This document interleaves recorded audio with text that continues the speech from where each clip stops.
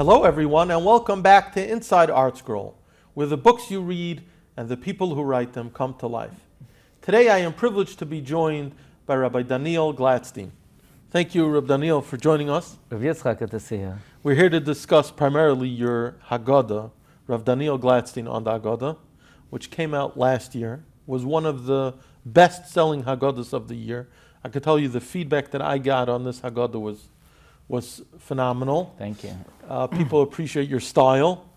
They appreciate the questions you ask, the answers you give, the way you build up a sugya almost, on the issues that interest people as relates to the Haggadah. Talk for a moment about why you were propelled to write a Haggadah. What was the mindset when you wrote it? Tell you, look, there's certainly no shortage of Haggadahs out there, or certainly no shortage of Artscroll Haggadahs. Right. But what's amazing in Torah is that the more you look at something, the more you see, still makom hiniach lanu. There's always a niche, there's always a place.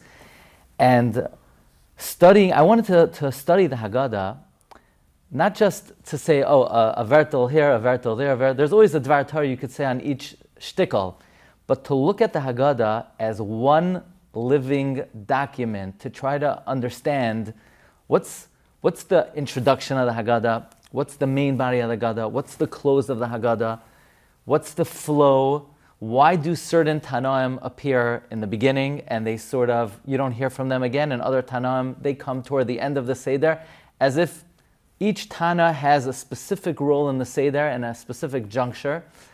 Is there significance to the number of words or the number of paragraphs? To look at the Haggadah as one entity and also as a living entity.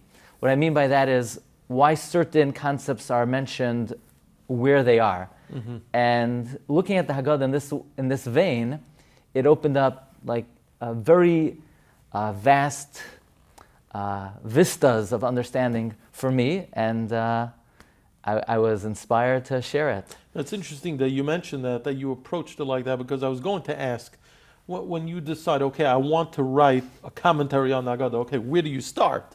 I mean, you mentioned the Artscroll Haggadahs. There are dozens of Artscroll Haggadahs, from the classics, printed decades ago, to more recent ones, and each one brings its own flavor from a different gadol or from a collection of gedolim and things of that sort. When you sat down, so to speak, proverbially, to write a Haggadah, do you just start at Kaddish and say, okay, what can I find out about that? People often ask, what's the process? Right. And I feel that I wish I could pinpoint what the process is. The only analogy I have is, Torah is, of course, it's a chachma, but I think that in terms of writing, it's an art. In other words, if you were to ask a painter, how did you start with this painting? Which dot did you paint first? I don't know if a person would be able to identify it. So to speak, like you have an inspiration and then you just go with it. It flows, yeah. If I give you an example of what I mean, the Haggadah basically, I'll give you a few examples, okay? The bookends of the Haggadah. The Haggadah begins, let's say, halach manya, hashata hacha, l'shana haba, ba'ard Yisrael. That's basically, in Aramaic, l'shana haba b'Yerushalayim. It ends with l'shana haba b'Yerushalayim.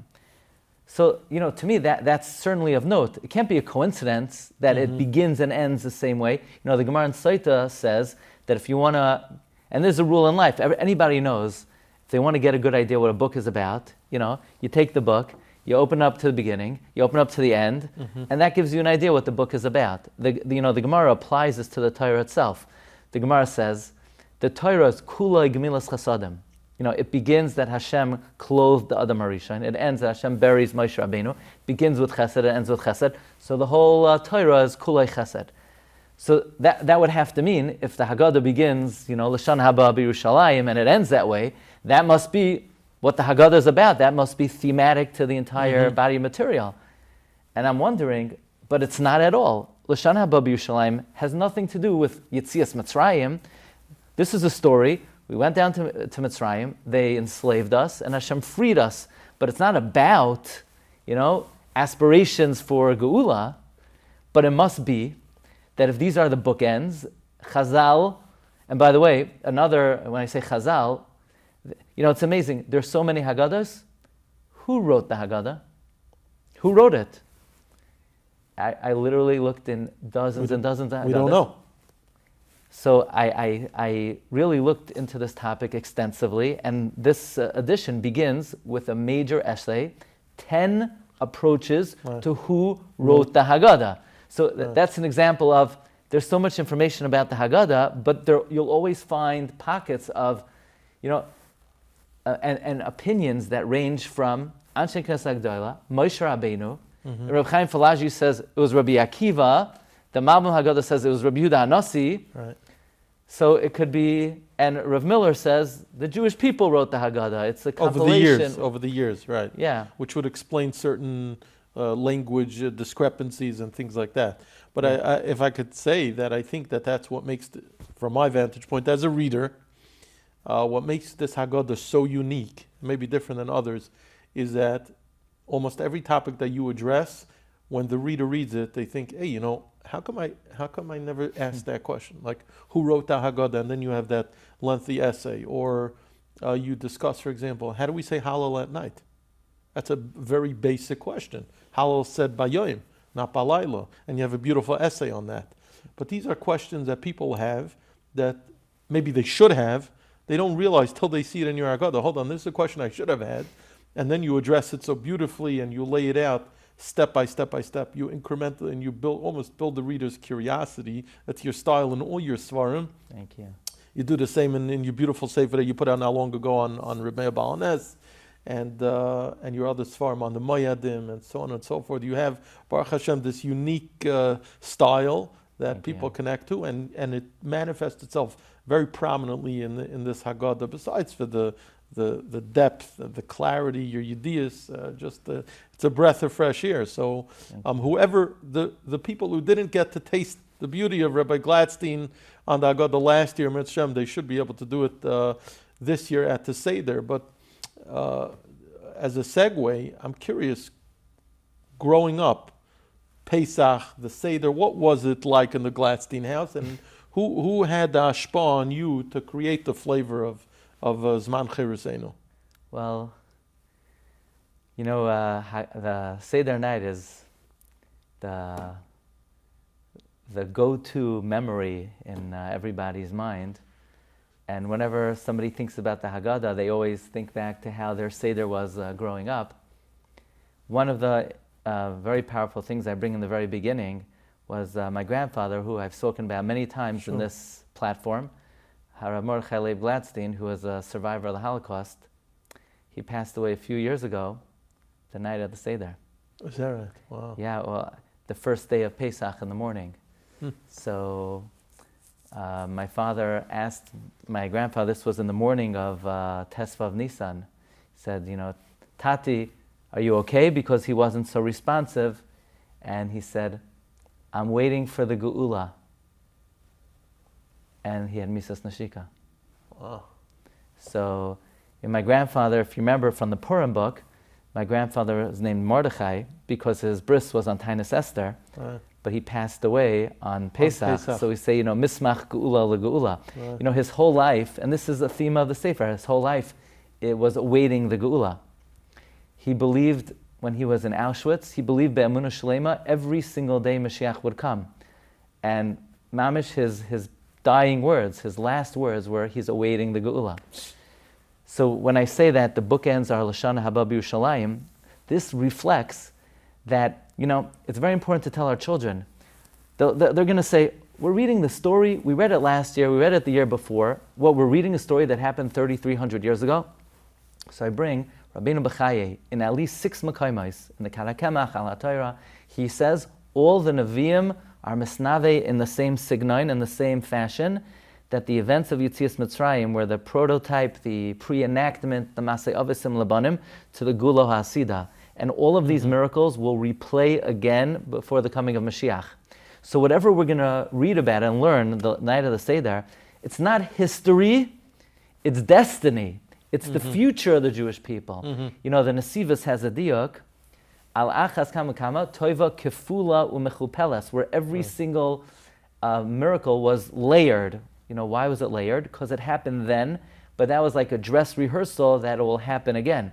So Lashana Haba Yerushalayim are the perfect bookends of the Haggadah. They reflect the mamish, the toichen ha'inyan, the true nature of what we're trying to speak about the night of the Seder. It's important that, you know, a teenager, do they, like the buzzword is, do they connect with something that happened so long ago? It's important that they understand this is not about past, it's about future, it's about them, it's about what they're going to see, it's about what they need to hope for. Right, I was going to ask you on, you're talking about the Seder being meaningful and people connecting to it.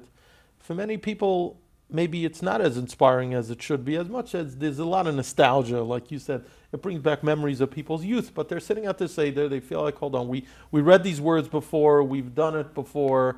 What's your secret as a Rav and as a Mashpia and as a Mechaber of a Haggadah to infuse all of our Siddharim with the vitality, with the freshness? So that it's not like saying over the same Vart that you heard 14 times on what Vehi stands for. You know? Right, exactly. I think this point is very ennobling for people. If we could realize, aside from the idea that we're supposed to imagine as if we were there in the past, I think it's worthwhile to try to develop the idea that this is what we're hoping for in the future. I mean, Rabbeinu Bechai says there will be makkos. There will be makkos on the Umais Ha'olam, that there'll be a Kriyas Yamsuf. That, I mean, he says, you know how in the Torah gives different dates of how long Mitzrayim lasted for. Was it 210? Was it 400? Was it 430? And basically, Klal Yisrael didn't know how to reconcile all the dates until the day we left. And then they realized, okay, 210 in Mitzrayim, 400 from the Leda of Yitzchak, 430 from the Bris Bein Abasarim. But at the time, you had, Bnei Ephraim, they left 30 years early, they miscalculated. But Rabbeinu Bechai just points out, if you look in Sefer Daniel, 3 different dates are given. We don't even know what the years are. So he says, if when we knew precise numbers, 210, 400, 430, we still couldn't reconcile it until it happened.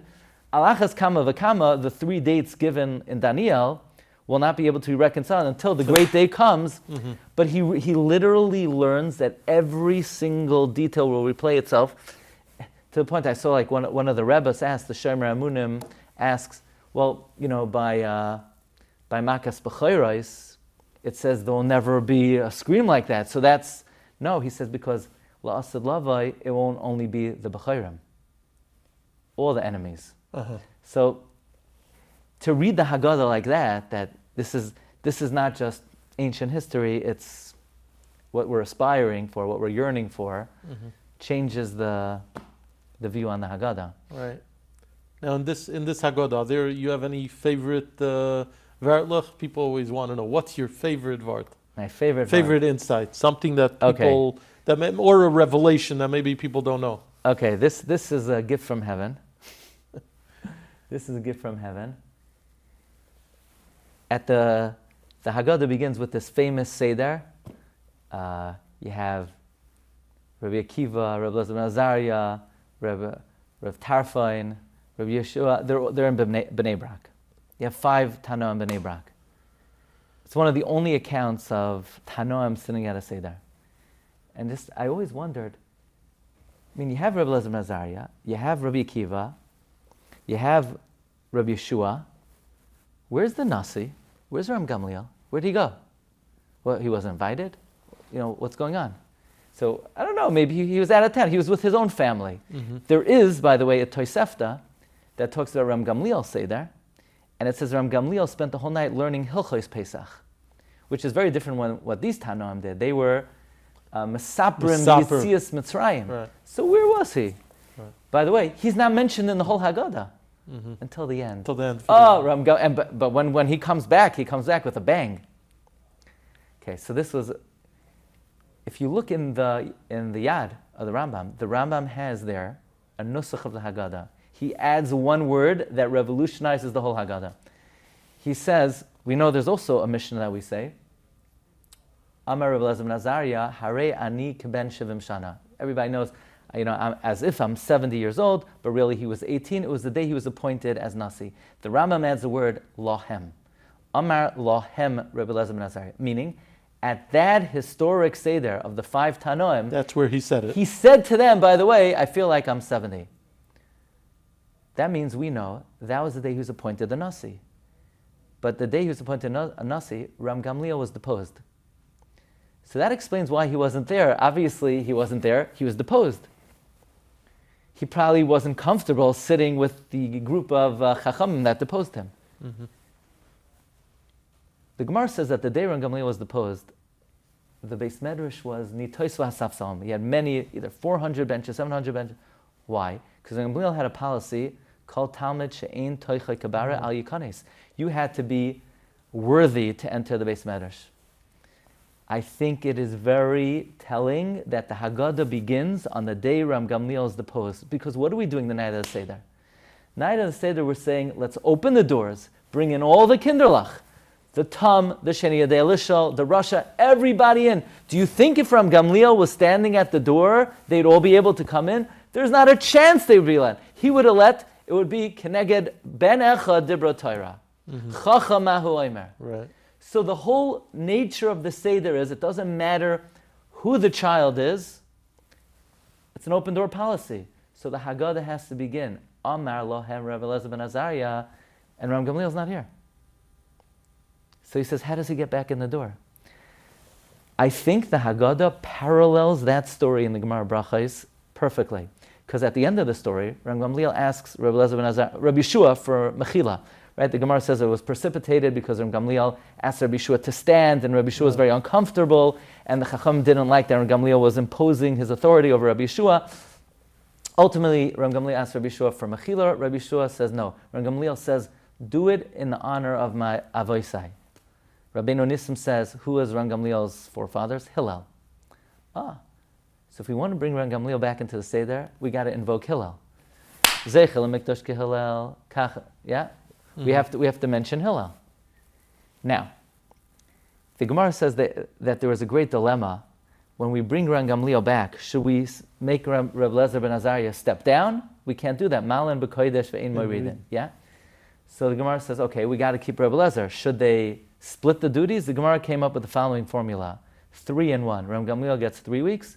Rabbi Elazar ben Azariah gets 1 week. So when we bring Ram Gamliel back, we say, Ram Gamliel, you're back. We give you 3 things. Ram Gamliel ha'yomer, kol shaloima l'yomer, shloisha dvarim halalu. But the Haggadah mamish parallels that episode of Rabbi Elazar and Rabbi Yeshua. And I found a siyua in Rav Nachman of Breslov to this whole. Yeah. He says, when they came to tell the Chachamim, Higia Zman Kriya Shema, so the Likutei Moharan says, Higia Kriya Shema Shel Shachris. Shachris stands for Sheni Yadei Elishal, Chacham, Rasha, Tam.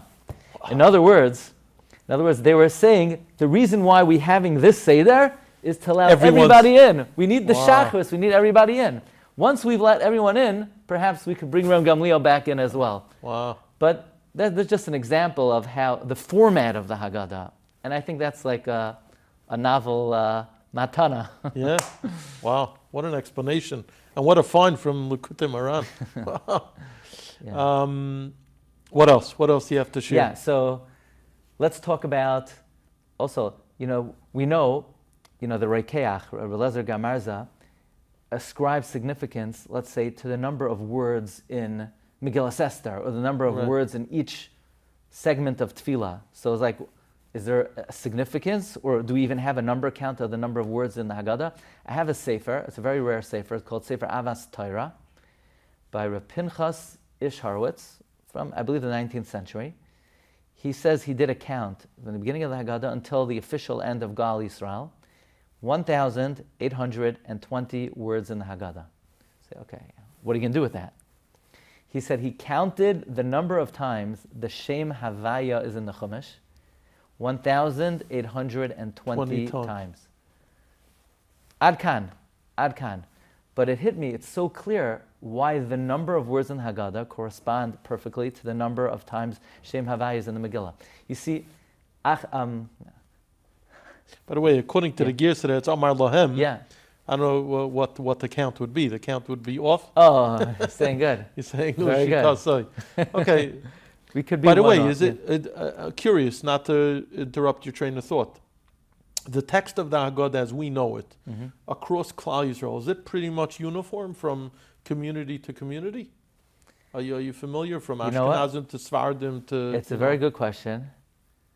And I don't want to say definitively because I'm not certain. I'm not sure. But at least according to one girsa, it's 820 words, for sure. It's 1,820 words. 1,820. I guess Nusach Ashkenaz, in other words, the Nusach of Ashkenazim. Yeah. And I'm sure each Kehillah, whatever their word count is, there's a Dvarim Gedolim Einam B'Mikra. Right. But, so Paroi, was Paroi a Mammon or was Paroi a Koifar? So it's a big question. Right. Paroi had a very good Rebbe. His Rebbe was Yosef. And Paro tells Yosef the dream. And Yosef says, Paroi, Elokim Yanesh Loim Paroi. And when Yosef interprets the dream, Paroi said, you're right. Good Gazak, Yosef. Hanimsa kazeh ish asharuach Elokim boy. So it sounds like he became a mammon. Right. On the other hand, throughout the story of Yetziyas Mitzrayim, Paroi says, Mi Hashem asher eshma b'koilai. So was he a mammon or was he not? So the Shlach HaKadosh says, Paroi was a mammon in Elokim. He was a koifer in the Shem Havaya. What does that mean? He believed God created the world, but he oilam kimin hagay noyeg. He set it in a system. He turned on the conveyor belt. He pressed start, and now the world operates. Hateva, Elokim is Hateva. He believed in nature, but he did not believe that Hashem was Haya Hayva V'yeh Mahave Kol Havayis, that Hashem could override the system, that Hashem is Mechadesh B'chol Yom Tamid Masa Bereshis, and he constantly is changing and overriding, and every event that happens is the Yad Hashem at that moment. Paroi did not believe in that. So the purpose of the Makos was to show that there's a Yud Kei Vav Kei. So it comes out very beautiful and very compelling that the number of words in the Haggadah correspond to the Shem Havaya. That's the purpose of the Haggadah. The Tachlis of the Haggadah is to come to Hakara in the Shem Havaya. I thought you were going to say that he believed in Elokim and Midas Hadin only. Not Shem Havaya to Midas Harachman. Yeah. That Rabbi Shalom was going to take out his... It could be the concept of din and teva is connected, and the concept of rachman and Shem Havaya is also connected. So it could be that as well. Maybe. Yeah. Right. That he didn't believe that despite them falling to the Memta Shari Tumah, that there's the Midas Rachman. On that note, on the Memta Shari Tumah, right before the Haggadah went to print, I give a little insight. This is inside Artscroll? Yeah. Okay, I hope I could. Right before the Haggadah went to print, I got a hold of the Haggadah of Reb Chaim Falaji. I'm a big I know you're a big Reb Chaim Falaji. I even went to his kever in Turkey when back in the good old days when you could still go to Turkey. He wrote a Haggadah Zechir L'Chaim. So I'm looking at the Halach Ma'anya. It says Piska Aleph. So I say Piska B. I see Marshana Piska Beis, Piska Gimel, Piska. I say, how many Piskois are there? Go Al Yisrael Piska Nun, and then it stops. So and then I see that Reb Chaim Falaji says he wanted to break up the Haggadah into components to see how many segments there are, and he says that lo and behold he discovered there are 50 segments in the Haggadah, and the reason is based on Tikunei Zohar, and also Reb Eliyahu HaKohen of Izmir. It says Yetziyas Mitzrayim 50 times in the Chumash, because had we remained there a moment longer, we would have fallen into the Shar Nun, the point of no return. So Yetziyas Mitzrayim was HaKadosh Baruch Hu being moitzias from the 50 Sha'arim. Keneged zeh, they formatted the Haggadah with 50 segments. So to me, again, this all fits into what I was trying to accomplish with the Haggadah, that I want to see the Haggadah as one formatted document. How many words are there? How many segments are there? What's the flow? Why do some people come in at different intervals? So I put in the Haggadah, in the very beginning, a list of all the various piska'os and what they are. Like I named all the chapters of the Haggadah. Let's see if we could. And based on Reb Chaim Falaji. Yeah, here on page 131, the 50 piska'os. However, Artscroll ever does a Reb Chaim Falaji Haggadah, okay, this is the inside Artscroll, then it will say by each one what number it is. But this is not the Reb Chaim Falaji Haggadah. So just in one section, it lists the 50 Piskais. It's interesting you mentioned the Mem Teshari Tumah, but Chazal also say that there will never be a door like the Yetziyas Mitzrayim. So on one hand, they had fallen to the lowest level of Tumah.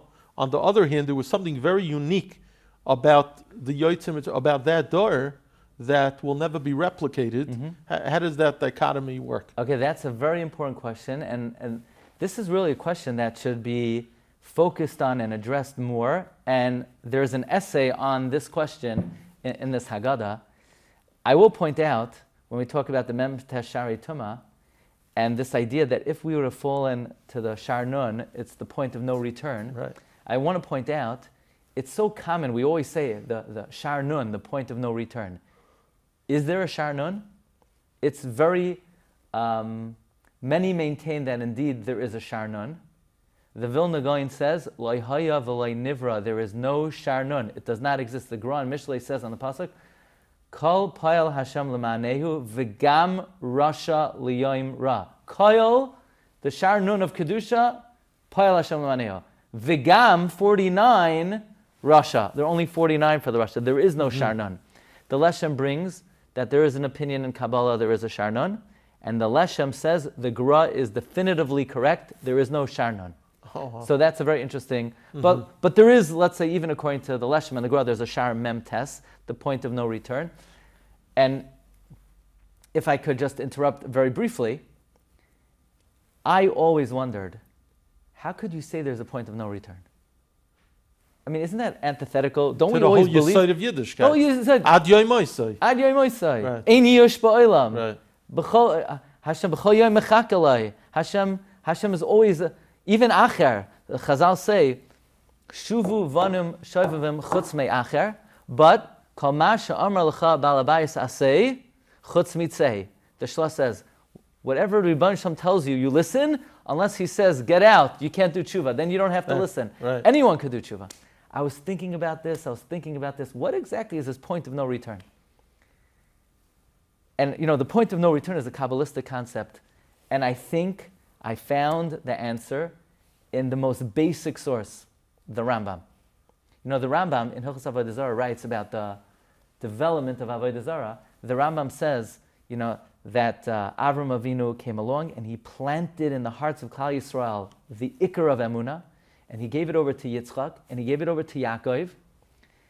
And then we went down to Mitzrayim, and the planting of Avraham began to wane.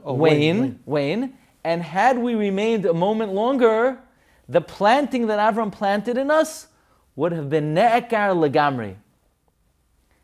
And to me, it sounds very similar to this idea of the point of no return, but it's giving a rationale. And I think it's as follows. There is no question that there is no point of no return. You could always do tshuva. But here's the thing. Who are we? Who is Rabbi Yitzchak Hizagar? Who's Daniel Glatstein? We are B'nai Avraham. Why are we B'nai Avraham? Because there's something that Avraham planted into our spiritual DNA. However, had we remained in Mitzrayim a moment longer, you know who we would have been? We just would have been us. And we could not trace back our spiritual ancestry to Avram Avinu. We would have been cut off from the Avos HaKadoshim. Not that we would have been, not that we would have fallen into the abyss and we can never return to HaKadosh Baruch Hu, but the connection to the bedrock of our past would have been completely severed. So Yetziyas Mitzrayim then is a celebration, not, Hashem took us out of the Shar Nun. What is the Shar Nun? Hashem rescued us so that we were able to recover our eternal connection to the Avos. Maybe that's why you have the emphasis of Higada Talabincha. There's no other mitzvah that you have to give to your child. Do the mitzvah, shake the lulav, blow the shofar. But Yetziyas Mitzrayim was a celebration that we're eternally connected. That's perhaps the meaning behind this point of no return. But you ask, so how do we evaluate the level that Klal Yisrael were on when they left Mitzrayim? Were they on the brink or were they on the highest level? Right. the Leshem says that it's a mistake to say that the night of Yetziyas Mitzrayim we were going to fall to the brink. How could that be? He says, once Hashem began to bring the Makos, like a year earlier, and we began to see the Hashgacha, that propelled us to great heights. Mm-hmm. If we were ever on the brink, it was prior to the before the Makos. Uh-huh.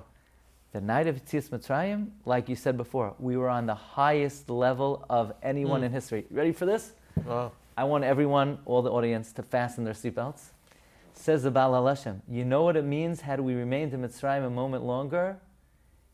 We would have been on the point of no return. Had we remained in Mitzrayim a moment longer, with such Giloi Shechina, we would have been propelled to the 50th level of Kedusha, and then there would be no Tachlis Habriya, and then we would have to call it a day. So not that we would fall to the point of no return, we would have been propelled lamala to of a madrega that Hashem wanted us to be on.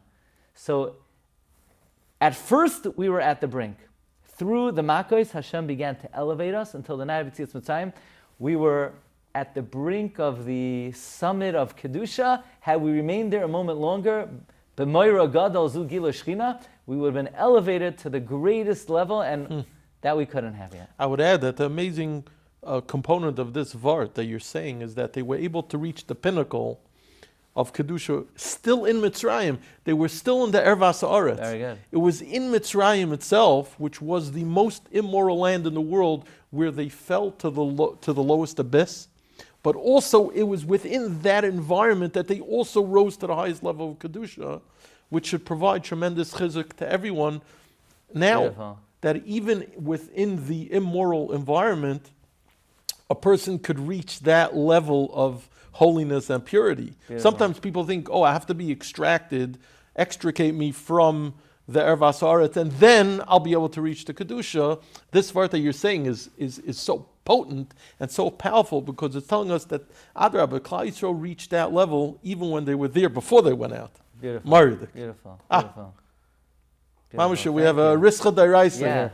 What could be better? That's what the Sifrei Chasidus say. Tchila l'mekroi kodesh. When you're embarking on a voyage of Kedusha, you always have to remember, Zecher liYetzias Mitzrayim. Don't be down on yourself, because think about where they were and still what they were able to elevate themselves to. Speaking of elevating, this Haggadah is pure spiritual bliss. It's an elevation. Thank you. I know how much aliyah I felt going through the beautiful shtiklach, and those who didn't go through it last year, and even those who did, should make sure to do it again. Get a hold of the Haggadah. I think it will enhance their Seder quite significantly, and it's never too late to wish you a mazel tov on the release. Thank you very much. It's a year old, but it's as fresh and it's as new as ever, and there's so much in here, and we appreciate you sharing from your well springs of Yetziyas and your passion and your messages that resonate with people so beautifully. So Chel Raisa, keep doing what you're doing with your Abatas HaTorah and putting out such really beautiful svarim, such a Kiddush Shem Shemayim. Thank you very much. And thank you for being here. My pleasure, and it's a great honor to see you. Thank you.